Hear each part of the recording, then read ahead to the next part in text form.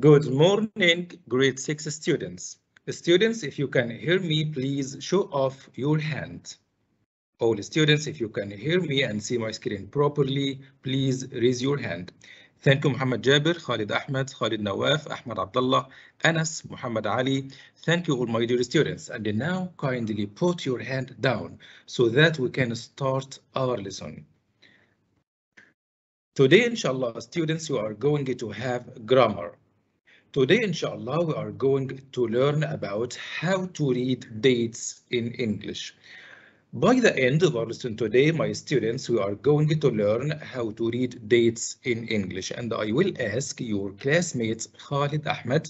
Are you there, Khalid Ahmed? Yes, teacher. Good morning.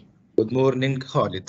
Today, inshallah, Khalid, we are going to have and fulfill only one object by the end of the lesson. Can you help us read the objective of our lesson today? To learn how to read dates in English. Bravo, Khalid. Good reading. So, students, by the end of the lesson today, you will learn how to read dates in English. And now let's get started. Before we start our lesson, you have to learn that we have got two types of numbers. You know that when you say 1, 2, 3, 4, 5, 6, 7, 8, 9, 10, and the rest of the numbers, these numbers are called cardinal numbers. Teacher, what is the meaning of cardinal numbers? For example, we have got 40 students in the class. 40 is a cardinal numbers. Also, we have got 11 footballers in the football team. 11 is a cardinal number. So the numbers that you learned in 1, 2, 3, 1, 2, 3, 4, and so on, these are called in English cardinal numbers.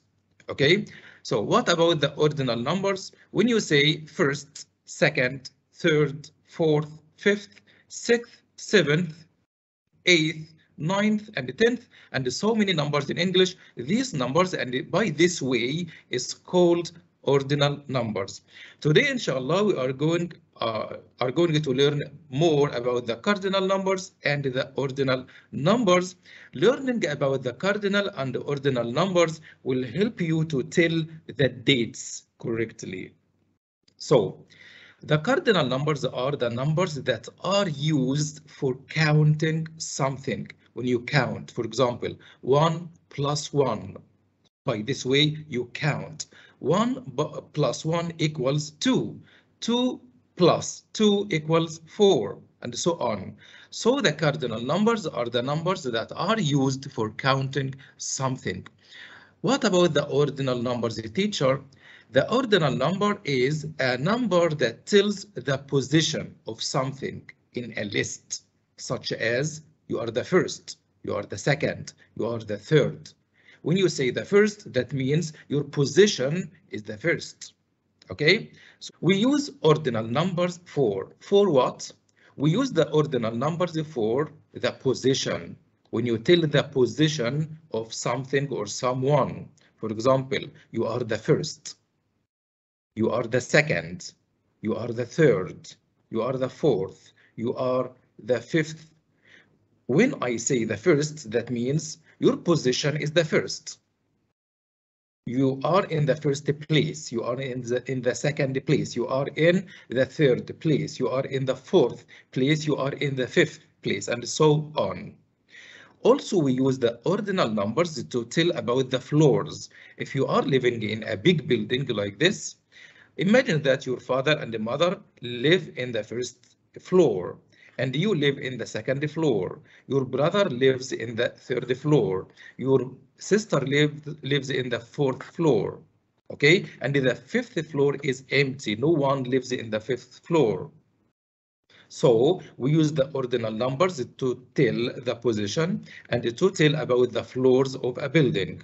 Also, we use the ordinal numbers to tell about the grade. For example, you are in the first grade. You are in the fourth grade. You are in the sixth grade. So we use the ordinal numbers to tell about the position of something or somebody, to tell about the floors in a building, to tell about the grades. So what about the date, teacher? Let's have an example. Look here, we have got 2 months of the year, February and December. Look here, we have got 2 examples. 15th.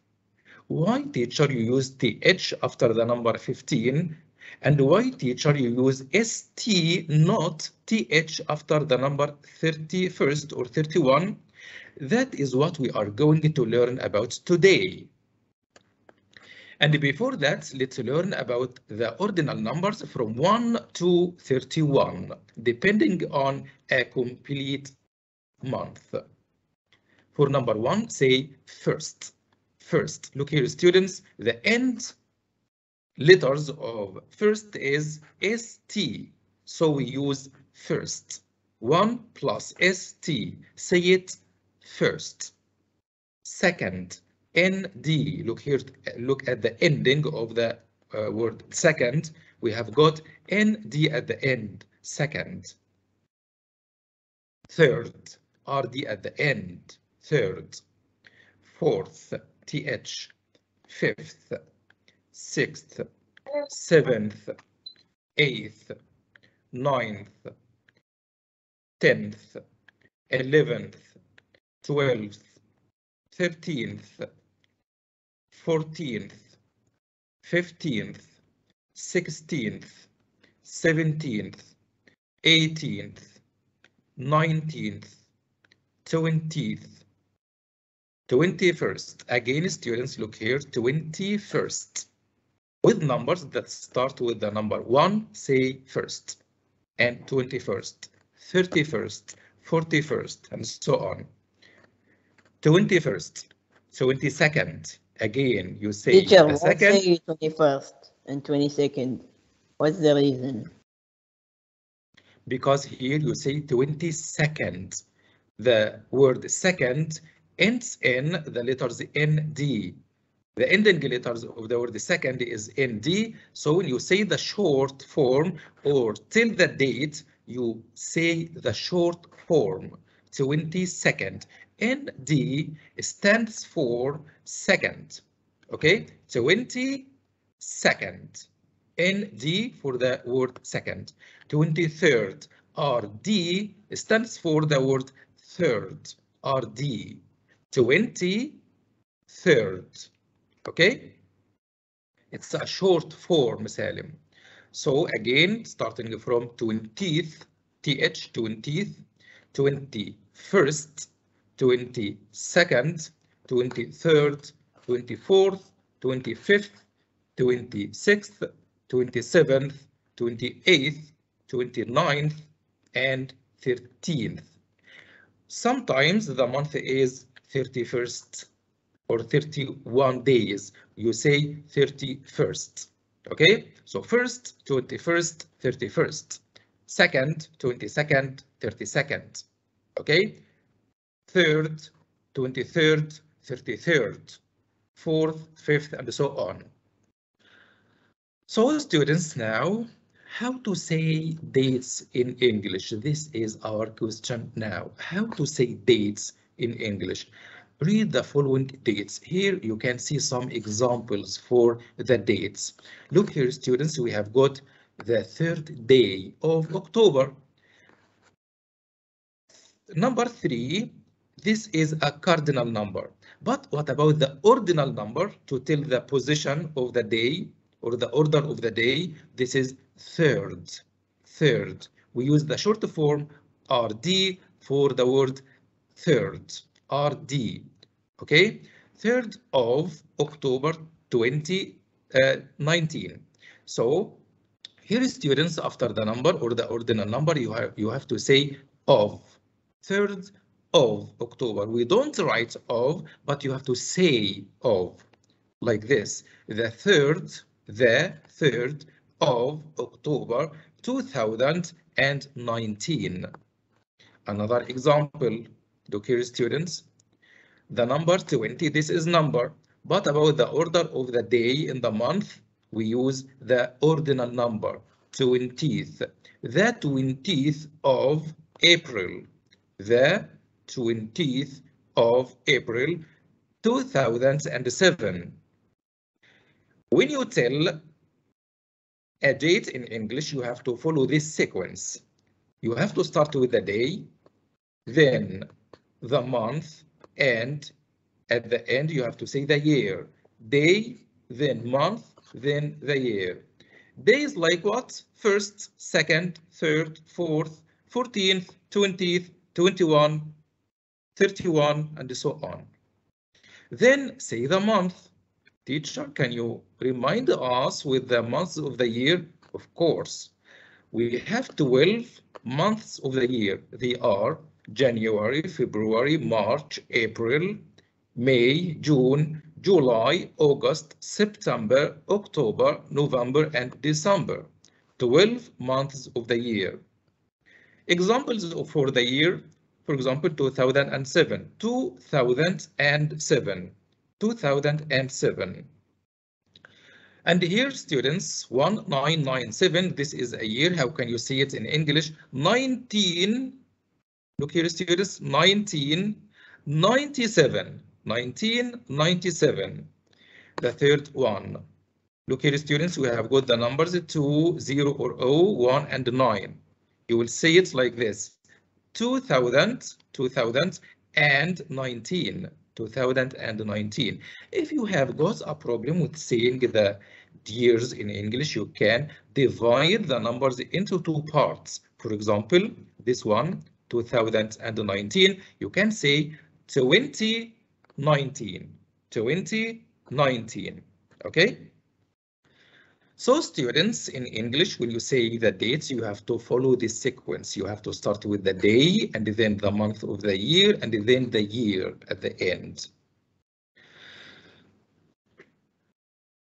It's important, my dear students, to learn about the prepositions in English, specifically the prepositions at, in, and on, to tell the exact dates or to tell the dates correctly. Here you can see three prepositions in English: the preposition at or حرف الجر at, the preposition in or حرف الجر in, and the preposition on أو حرف الجر on. We use at, the preposition at, for a precise time, exact time. We use at to say the exact or precise time. For example, at 3 o'clock, at 10:30 a.m., at noon, at dinner time, at bedtime, at sunrise, at sunset, at the moment. What about the preposition in? We use the preposition in for months, years, centuries, and long periods. Example for the preposition at is, I have a meeting at 9 a.m. And we use the preposition in for months, years, centuries, and long periods. For example, in May, this is a month. In summer, season of the year, in the summer, and a year, in 1990. In the 19th, in the next century, in the Ice Age, in the past, or in the future. Example, I was born in July. Look here, students, this is important. You have to use the preposition in before months of the year. What about the preposition on? We use the preposition on before days and dates or complete dates. For example, on Sunday, on Tuesdays, on 6th of March, on 25th December or 2010, on Christmas Day, on Independence Day, on my birthday, on New Year's Eve. For example, do you work on Mondays? So students, we use the preposition at for precise time or exact times, in before months of the years, and on before days of the week. Okay, and also for complete dates. Now students, let's have more examples. Read the following examples. when is their birthday? And before this, I have a question to you all, my dear students, and you all have to write in the chat box. Answer the question, when is your birthday? Yeah, Khalid is perfect. Look here, students. Look at Khalid's answer. Khalid says, I was born in the 13th of April 2010.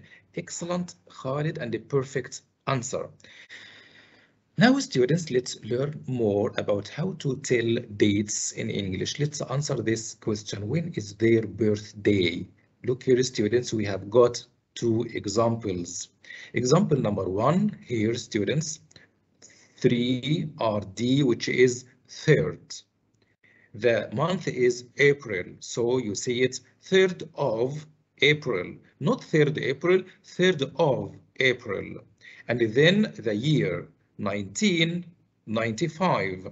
When you say it as a whole or a complete date, say it like this. It's my birthday is, or it's on. We use the preposition on before complete dates. When you say only the year, use the preposition in. I was born in 2010.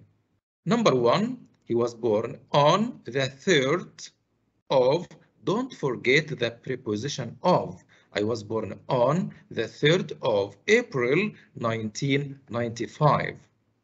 In writing, put a comma after the month and before the year. Okay, what about the second? I want anyone here, anybody in the meeting, in the class, to read the second one. Students, Muhammad Ali, would you like to read Muhammad? Muhammad Ali Eid. Yes, teacher. Muhammad Ali Eid, good morning at the beginning. Good morning, teacher. Muhammad, what about the second person? When is his or her birthday? It's on the 14th of June 2010. Bravo, Muhammad. Good. So students, now try to say the dates of the following. We have got 3 dates. I will help you in number 1. Number 1 is done for you as an example. Look here, students. When is your birthday?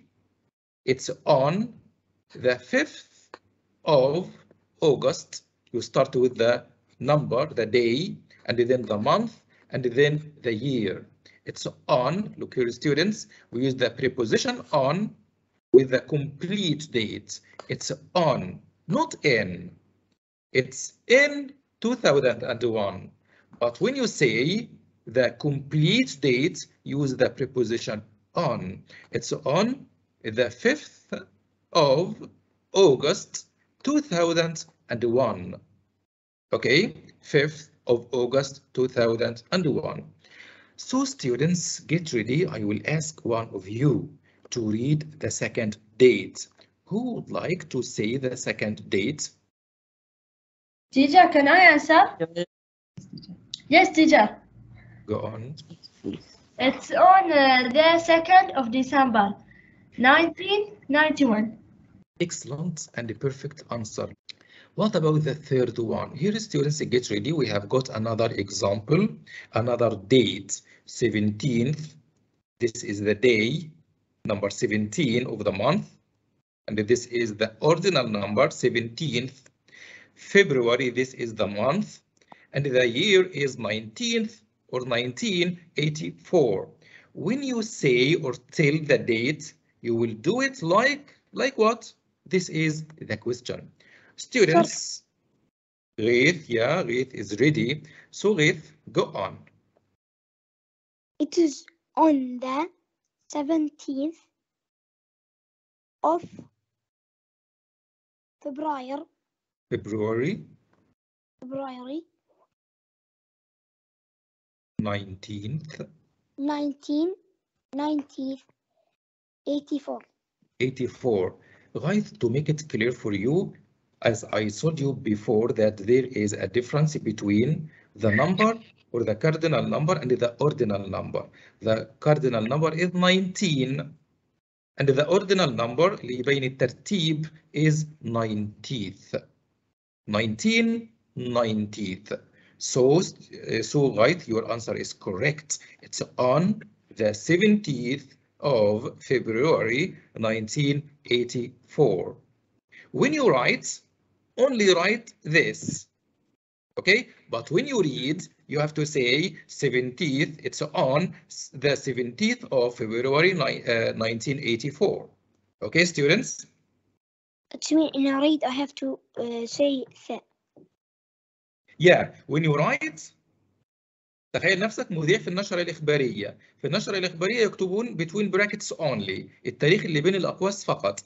لكن مذيع النشرة الإخبارية لما يقرأ، لا ما بيقرأ دي، لازم يقرأ بالطريقة دي.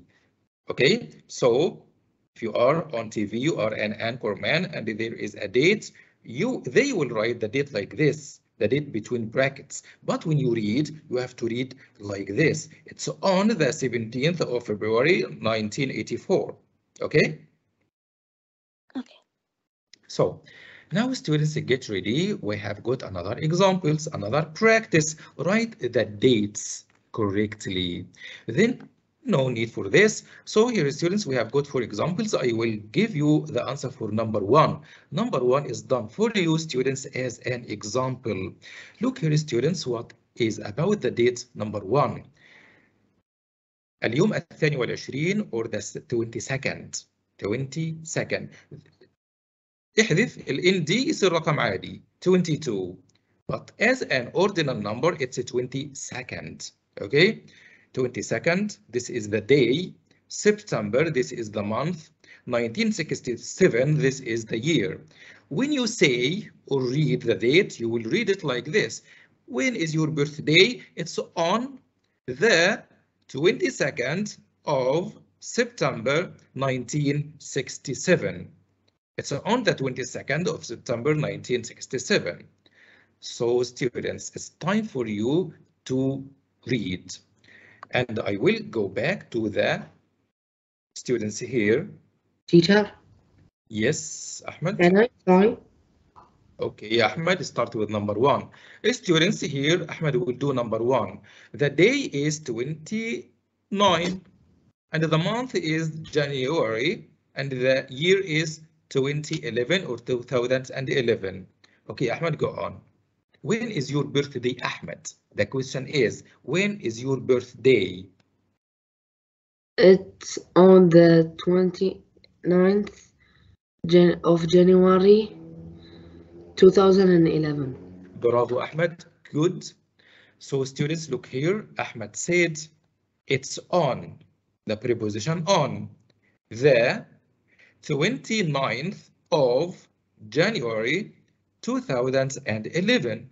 Excellent. If you have got a problem with saying the year, you can say, okay, wait a minute. If you have got a problem with the year, you can say 2011. You can say 2011, 2011. No problem with this. For number one, you can say 1967 or 1900, but this is an old-fashioned.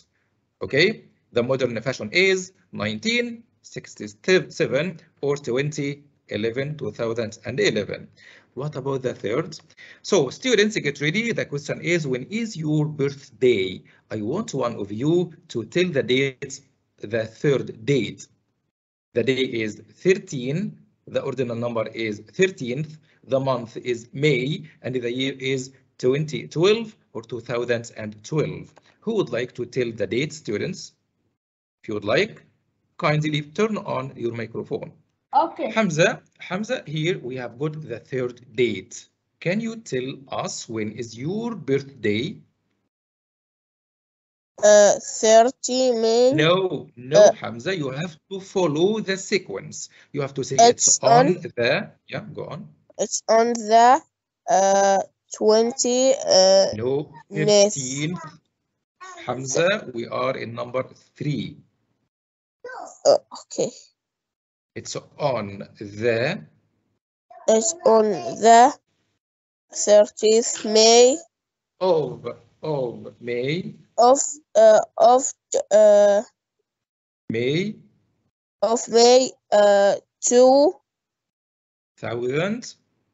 2012. 12.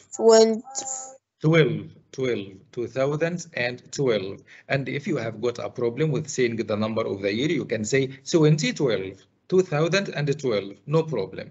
So when is Hamza's birthday? It's on the 30th of May 2012. Good, Hamza. What about the last one? When is your birthday? Let's ask, for example, your brother. When is your birthday or brother's birthday? The day is 9. The ordinal number is 9th. The month is March. And the year is 1997. Okay? So students who would like to participate doing number 3. Muhammad Ali Eid, would you like? Yes, teacher. Muhammad, when is your birthday? It's on the 9th. 9th of March 1997. Excellent, Muhammad. Good and perfect. So students, this is the answer. It's on the 9th of March 1997.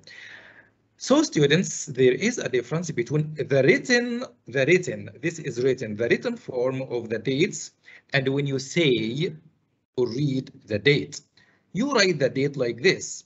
When you come to school, I am your teacher and I will write the date on your board like this, 22nd September 1967. But when I read the date, it will be like this. It's on the 22nd of September 1967. التاسع والعشرين من يناير 2011 it's on the 29th of January 2011. الثلاثين من مايو 2012 it's on the 30th of May 2012. التاسع من شهر مارس أو من شهر 3 1997 it's on the 9th of March 1997. Students, this is the end of our lesson today. See you tomorrow inshallah. Have a nice day and goodbye. إن أعجبك الفيديو لا تنسى الإعجاب والاشتراك في القناة.